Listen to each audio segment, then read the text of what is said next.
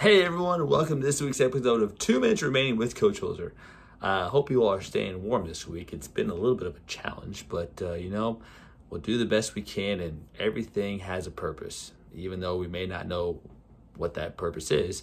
But again, hey, it will pass, it'll get warmer soon. But in the meantime, just want to give you all a heads up of what we've been working on in PE class. We've been doing a lot of basketball activities, been doing a lot of dribbling.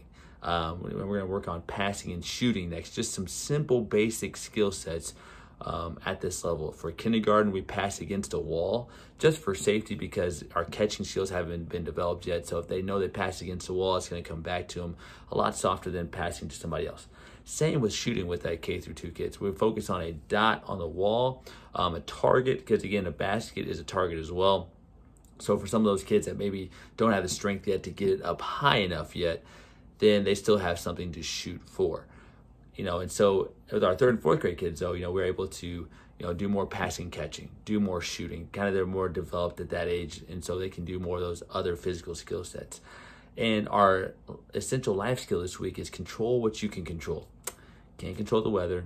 You can't control what other people say to you. You can't control how much homework you get. What you can control is how you respond to it. And so really working on responding instead of reacting, taking a deep breath, allowing yourself to relax, thinking about what can I do to be helpful in this situation? Do I need to walk away from this situation? Do I need to maybe get help from an adult? So again, helping them understand, hey, what you can control is you and your actions. What you can't control what other people say to you. You can't control what other people do.